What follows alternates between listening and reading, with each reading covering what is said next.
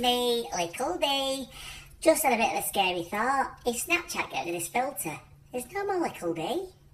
I thought, well, there's 26 other letters of the alphabet, so I could have other characters as well, just in case they get rid of little D. It'll still be the Little Dumplin channel though, but I'm friends.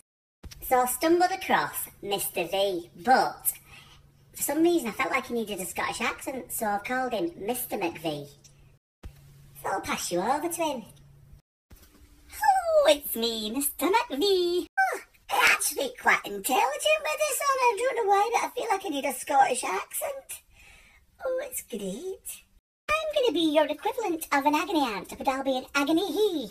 So it's Mr McV, the agony he. Catchy. So, I've been going through my emails and letters that I've had from viewers, and I've got one from a Mr D.